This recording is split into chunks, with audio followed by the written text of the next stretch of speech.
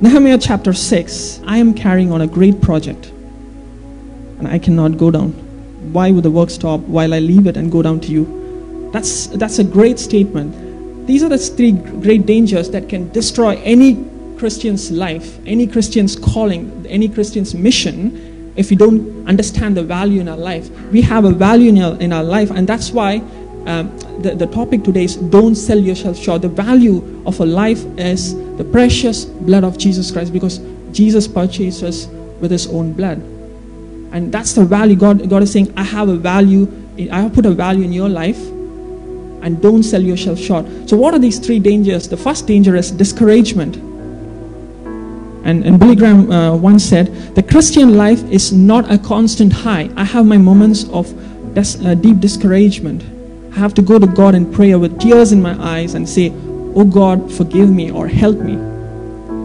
Elijah, one of the greatest prophet in the Bible, he was discouraged, and at one point he said, Lord, take my life. He was prepared to die. He was discouraged in life. So discouragement can affect any Christian, and we need to guard ourselves against discouragement. So how can we overcome discouragement? One of the lessons I learned in my life, yes, we are involved, whatever project that we are involved in, a great project that God has given us, but at the same time, we have to understand it's God's project. It's not our project. In 2 Chronicles chapter 20:15 says, God says, do not be afraid or discouraged, for the battle is not yours but God's. And in Joshua, God says to Joshua, be strong and courageous. Do not be afraid. Do not be discouraged, for the Lord your God will be with you wherever you go. And that's one thing we need to remember. God wants us to be strong and courageous, and He is with us. He's with us. He doesn't want us to be discouraged. He wants us to guard us against discouragement.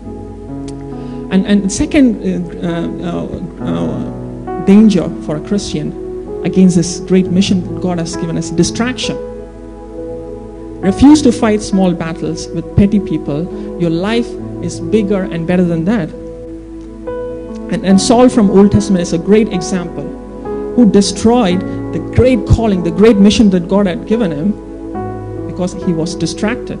But all his life, he spent life chasing David. He was totally distracted in life.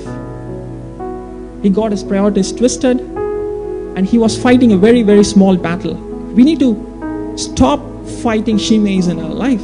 We need to refuse to get distracted in our life, because we have a great calling and we cannot fight small battles. And Paul said, set your minds on things above, not on earthly things. And the third and the final danger for a Christian is deception. In the Bible, Esau gave up his birthright, which was equivalent to his calling, for a mere soup. Just because he was famished, he was so hungry, he's so tired, he traded his life for a cup of soup. Isn't that a tragedy? What is a cup of soup worth compared to the great calling, great mission that God has given? And one of the most successful American golfers of our time is Tiger Woods. In November 2009, news broke that we all know that Woods had countless affairs with several different women while he was married. And this is what he said: I felt that I had worked hard my entire life and deserved to enjoy all the temptations around me. I felt I was entitled. Thanks to money and fame, I didn't have to go far to find them. I was strong. I was foolish. A news website wrote about Tiger Woods and concluded this way: Woods has not won a major golf tournament since 2009 and has been a shell of his former self. Isn't that a tragedy? A shell of a former self. That is a tragedy. And Bishop T.D. Jakes said, don't make permanent decisions over a temporary circumstance.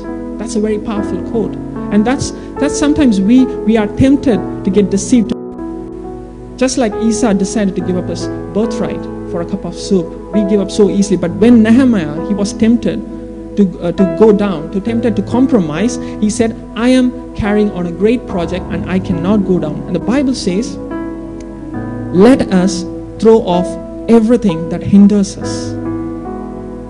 the sin that so easily entangles, and let us run with perseverance the race marked out for us, fixing our eyes on Jesus, the pioneer and the perfecter of our faith.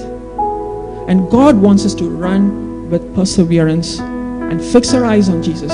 They completed the wall. This attack, this temptation was just before the finish. Just before the finish. The last attack, the last temptation for Nehemiah to give up. And it doesn't matter how we start this great project in our life. It doesn't matter how we start being a great parent. It matters how we finish this great project. It matters how we finish the great mission that God has given us. How we are going to finish this is very, very important. In the last minute especially. Don't give up.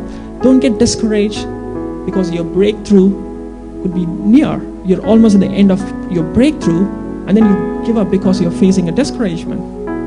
Or you get distracted because you think it's not going to happen. And we need to understand this great project that God has given us, He's going to complete it because it's God's project. And He who began a good work in you and me is faithful to complete it. I was reading Zechariah chapter 4, where God talks about the building of the temple, Zerubbabel. One verse says, the hands of Zerubbabel have laid the foundation of the temple, and the hands of Zerubbabel will complete it. In other words, God started a mission in our life. He gave us a great family. He gave us a great career. He gave us a great church to be part of. And He gave us a great ministry. And He might have given a great project or great mission.